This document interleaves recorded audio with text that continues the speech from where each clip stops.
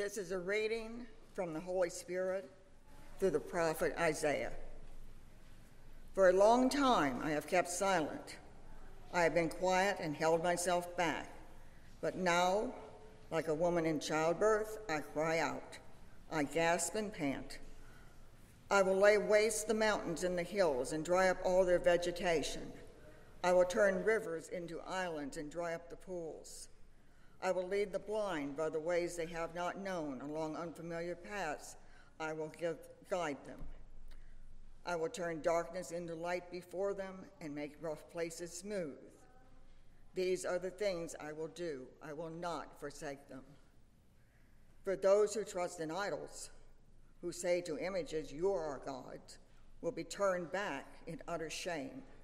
Hear, you deaf, look, you blind, and see. Who is blind but my servant, and deaf like the messenger I send? Who is blind like the one in covenant with me, blind like the servant of the Lord? You have seen many things, but you pay no attention.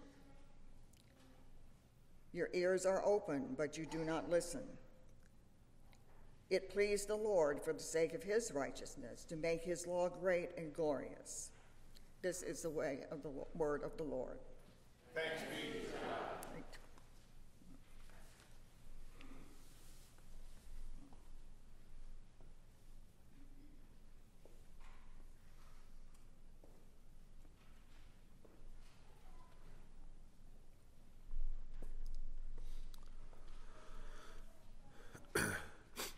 A reading from the Holy Spirit to the Apostle Paul to the church in Ephesus as to us.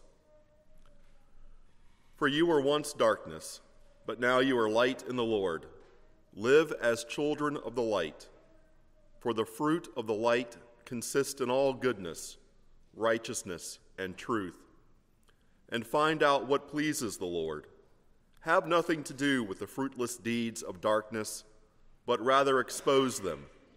It is shameful even to mention when the disobedient do in secret, but everything exposed by the light becomes visible, and everything that is illuminated becomes a light. This is why it is said, "Wake up, sleeper, rise from the dead, and Christ will shine on you." This is the word of the Lord. The Lord shows us his way of light, bringing us from darkness, from unbelief, and into faith in him. We hear the gospel of the Apostle John, chapter 9, starting at verse 1 and following then in the following verses of chapter 9. Men, you have a chance here to play the part this week of the one who Jesus is encountering. Ladies, you did last week with the woman at the well. Now, men, we speak also. As Jesus went along, he saw a blind man from birth. His disciples asked him, "Rabbi, who sinned, this man or his parents, that he was born blind?" "Well, neither this man nor his parents sinned, but this happened so that the works of God might be displayed in him. As long as it is day, we must do the works of him who sent me. Night is coming when no one can work. While I am in the world, I am the light of the world." After saying this, he spit on the ground, made some mud with the saliva, and put it on the man's eyes, Jesus told him. "Go and wash in the pool of Siloam." This word means sent. So the man went and washed, and came home seeing. They brought to the Pharisees the man who had been blind. Now the day on which Jesus had made the mud and opened the man's eyes was a Sabbath. Therefore the Pharisees also asked him how he had received his sight. The man replied, "He put mud on my eyes, and I washed. Now I see." Some of the Pharisees said, "This man is not from God, for he does not keep the Sabbath." But others asked, "How can a sinner perform such signs?" So they were divided. Then they turned again to the blind man. "What have you to say about him? It was your eyes he opened." The man replied, "He is a prophet." To this they replied, "You were steeped in sin at birth. How dare you lecture us? And they threw him out. Jesus heard that they had thrown him out, and when he found him, he said, Do you believe in the Son of Man? Who is he, sir? Tell me, so that I may believe in him. You have now seen him. In fact, he is the one speaking with you. Lord, I believe. And he worshipped him. Jesus said, For judgment I have come into this world, so that the blind will see, and those who see will become blind. And this is the gospel of our Lord. Praise to you, O Christ. We come together as one people in one voice with many hearts to confess this faith to which we've been called as we declare, I believe in God, the Father Almighty, maker of heaven and earth, and in Jesus Christ, his only Son, our Lord, who was conceived by the Holy Spirit, born of the Virgin Mary, suffered under Pontius Pilate, was crucified, died, and was buried. He descended into hell. The third day he rose again from the dead. He ascended into heaven and sits at the right hand of God, the Father Almighty. From there he will come to judge the living and the dead. I believe in the Holy Spirit, the holy Christian church, the communion of saints, the forgiveness of sins, the resurrection of the body, and the life everlasting. Amen. Friends, let's pray together. Father, thank you for this day in your presence. Thank you for this time to worship you and now to be fed by you and your word. Speak, O Lord, for your servants listen. And we want to take that word of your good news, of your hope and life to the world, that they might see you in us, in who we are as your people, and declare your wonders. You are good, and you love us so. In Jesus' name we pray. Amen. Please be seated, friends. Let me draw your attention to the back side of your bulletin. You want to follow along and take some notes today as we continue in this series for us, this Lenten season, finding ourselves at these various crossroads of faith and life. Let me just review for us where we've been these last few weeks in this early part of the season of Lent. We've joined with those who have found themselves at familiar crossroads to our lives. Jesus, after his baptism, after spending 40 days in the desert, was then tempted by the evil one. Those three familiar temptations Jesus faced victoriously, that we face sometimes victoriously, and sometimes not in our day. Those crossroads of faith that are the temptations of the evil one, our sin, and the world around us. We know the final victory is ours in Christ Jesus, and we live there. We joined Abram, who knelt before the Lord in that obedience of faith, going where the Lord had called him. Go to a place. I'm not going to tell you where it is. I'm not going to give you a GPS tracker so you can find out ahead of time. Just obey and trust and follow. And Abram did. And eventually God would change Abram's name to Abraham as the one who would be the fulfillment of the promises of a blessing to many nations, and the offspring of the Messiah would come through Abraham's seed. The crossroad of obedience. What do we do there as well? And last week, we joined the woman at the well, the microcosm of the Israelites who were wandering in the wilderness, both of them needing water and encountering that living water of Christ the Lord, calling to respond them at this crossroad of faith. And what do we do when we face these crossroads of faith? But know the life and the victory that we have in Christ Jesus. We could say that for all of these people, these illustrations for us from these people were meant for our edification. They were meant for us to grow in life and faith as we see the Lord working through them, and we can take note of that. Is that the case for us today? At this crossroad that we come to with the man born blind. I find this crossroad to be particularly challenging for myself. I find it particularly challenging to preach on, to teach on. because this crossroad of faith is a little bit different than the other ones that we've come across. This crossroad of faith was where Jesus was meeting the man born blind, and they asked Jesus, who sinned? Who did something? This man? I? And so often that's the place where we go when we find ourselves at a crossroad of faith and we're dealing with a difficulty in life, physical difficulty, relational, emotional, one of those difficulties of life that doesn't quite make sense of us. What did I do? What did this person do, Lord, to deserve this? What the disciples were asking was, what does this person do in their sin? Now, this is a familiar Jewish thought to them.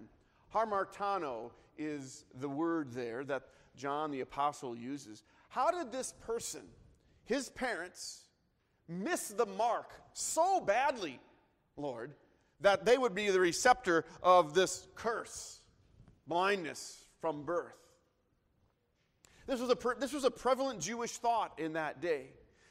Jews thought of the day in that day that sin, the curse of sin, that death, that any kind of disease or disability was a result of something that they had done or somebody else had done. And they thought that God was punishing them or cursing them in this way. Now, we are called out of that mentality. We don't think that way. The curse of sin, the diseases, the disabilities that we deal with have been dealt with in the victory of the cross of Jesus. We understand that we live in a broken world today because all of us are in the same boat as sinful human beings. All of us have fallen short of the glory of God.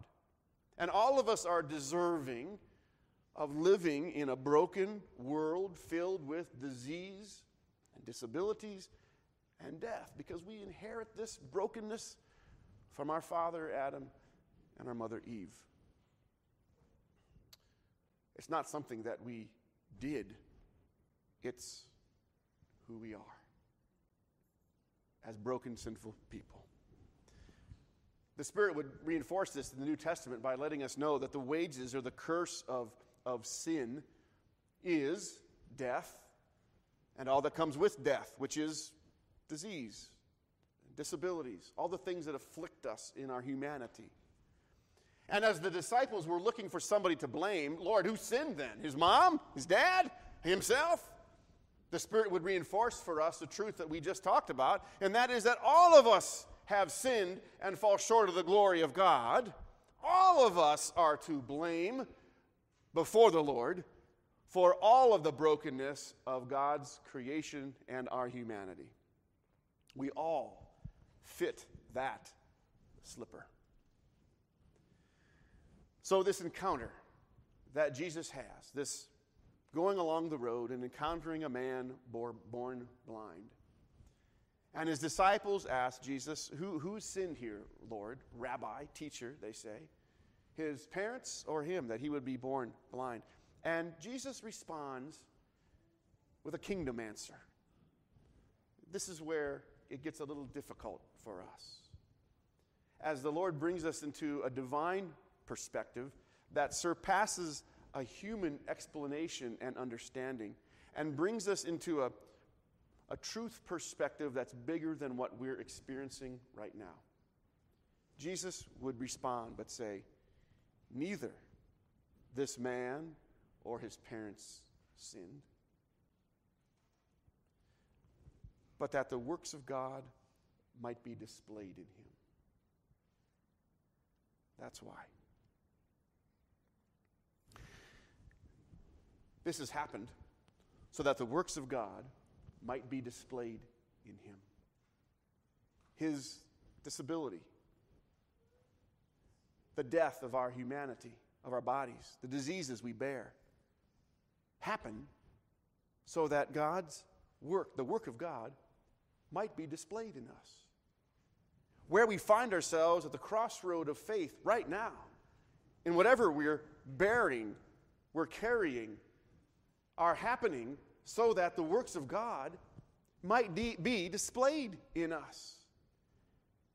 And this is particularly troubling for me because sometimes it seems that those crossroads last for a long time. We're not released to cross the road or take the right or the left, whichever way the Lord is leading to us, but we stay at that crossroad, sometimes for a long time, sometimes for our life. Sam knows that. We know that as a family.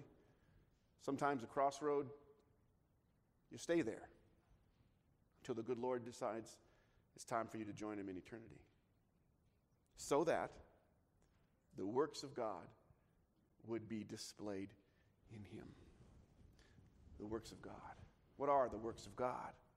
For the blind man, he had the blessing of being healed right then. God chooses to work that way, right? Miraculously, healing.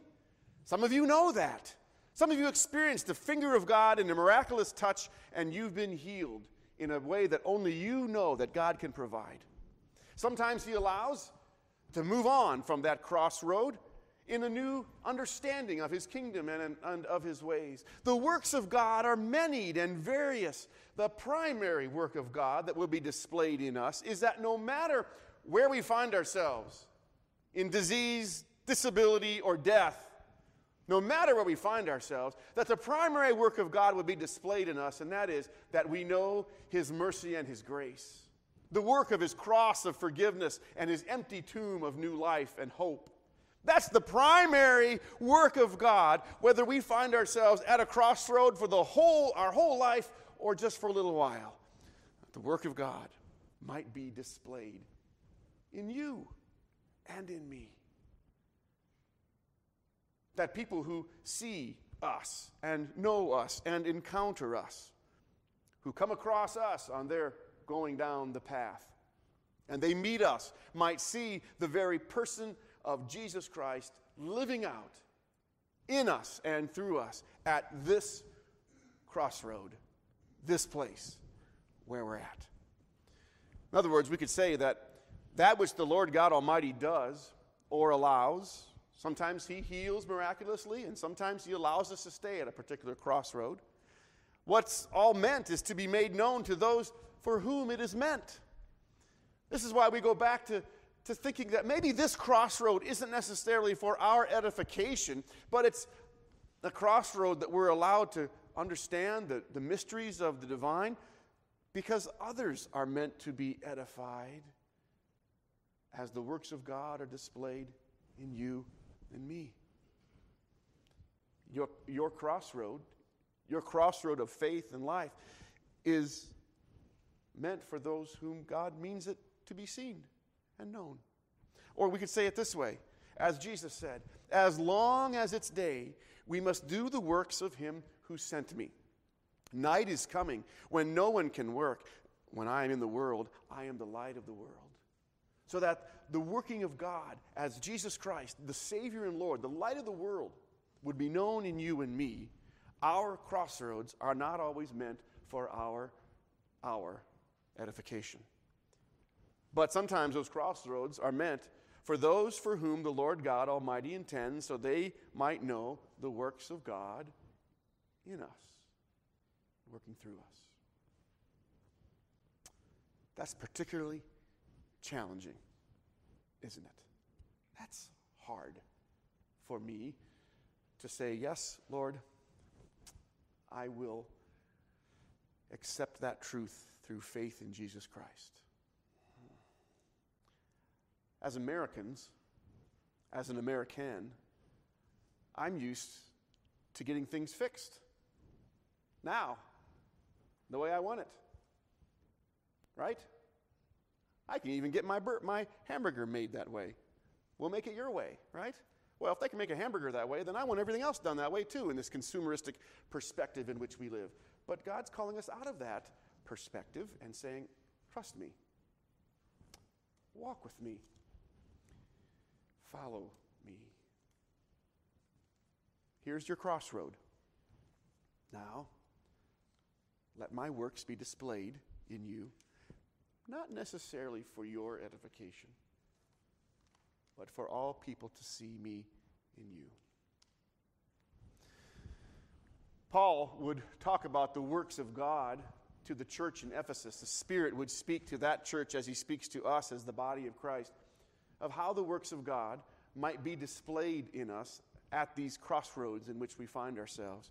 In Ephesians chapter 5, the Spirit reminds the church of these truths. He says, his fruit manifested in us is goodness and righteousness and truth. While the manifest salvation of my life for you is known in the ultimate work of my death and resurrection, as you know that as my people of faith, so my goodness and my righteousness and my truth will be known in you as people see me in you. These are my works that are displayed through you at your crossroad. These sound like very characteristics of God himself, right? And in fact, isn't that what we're called to be? The light of the world, Jesus said. The very person and nature of Jesus Christ who lives in you to the world. The very works of my Father. His goodness and righteousness and truth. Which goes on then to be defined in the next idea, the Spirit and his truth to us, is that we're called to discover what pleases the Lord. Me being here at this crossroad. This pleases the Lord. I don't like it or want it. I haven't asked for this. But this is pleasing to the Lord so that his works might be displayed through me. Lord, give me insight. Let me discover with spiritual eyes. Remove the blindness from my heart to understand how this is pleasing to you so that your works can be known in me. And the third truth we're given in Ephesians chapter 5 is then expose rather than engage in the deeds of darkness. Who sinned, Lord? This man or his parents? Are the deeds of darkness. Don't engage in that. Blaming God, others, yourself. Expose the truth. This is done so that the works of God might be displayed in us. A little bit of a different crossroad we're at today. One that's challenging for us.